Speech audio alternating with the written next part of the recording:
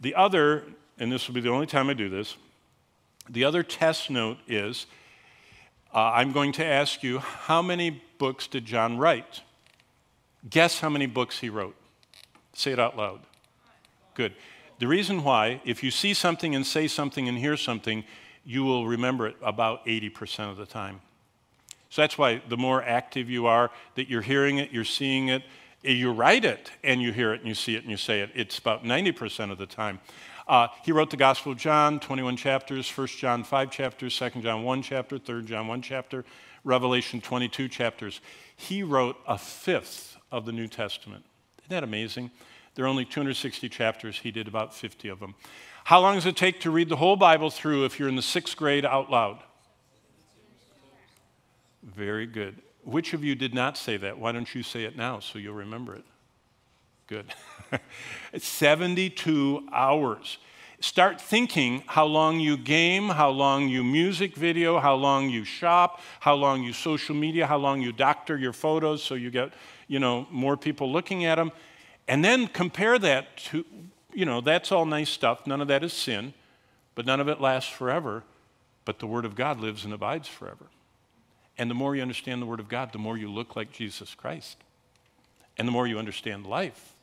And the more, Jeremiah said this, thy words were found, Jeremiah 15:16, thy words, the Bible was found, and I did eat them. That's how he described devotional time, eating the Bible.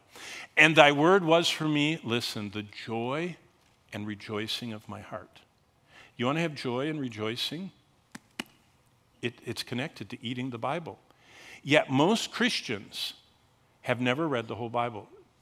You guys are you're normal. Most Christians have not read the whole Bible. They just kind of do this, They open like roulette, or they just read over and over their favorite stuff. God says, Jesus said, Matthew 4:4, man shall not live by bread alone, but by what? Every. Did you catch that? Every word of God brings life. Okay, Revelation's first verse is its theme. It's the only book of the Bible with the promised blessing for reading it. So all that is on your test, and I want you all to do well. How do you understand the Bible? You guys have hermeneutics, right? Someone teaches that. Here's your 30-second hermeneutics. Understanding and interpreting the Bible. Correct interpretation is based on the historic, the geographic, the scriptural, combined with grammatic elements. Together, you have the correct. Now, when you're in seminary, which is a step beyond Bible college, they teach what are called the canons of textual interpretation.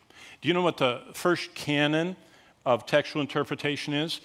The first rule of textual interpretation is this. What did God mean when he spoke to the original recipients of that portion of Scripture?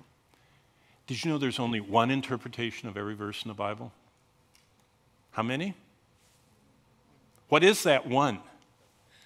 What God intended when he communicated it to the first group of people. Did you know it's vitally important to know who God is talking to? When is he talking? What's the context? What words did he choose to use? In fact, the Bible says every word of God is inspired. All Scripture is given by inspiration. You covered that, right? Theopneustos is the word in Greek. Theo means God. Pneustos means to breathe out. God breathed out his word. This book is not like any other book in the world. Yet I meet people, they have read every, military spy novel, every romance novel, every sports, whatever. They are reading all that and consuming their life with filling their mind with interesting stuff. This is the only one that's the actual voice of God. When I opened this morning, I got up at, 5:45 or something, 5:30, I don't know. When I opened my Bible, I was hearing God talk. Do you know how comforting it is to hear the voice of God? You say, you mean in your speaker's apartment you were hearing voices? No, I didn't say that. I said, when I open my Bible and read it, I am hearing God's voice. These are the, what is it called? Word of God. Each of these words are God speaking. There's nothing like this in the whole world. Once you get into this, this is more fascinating than anything.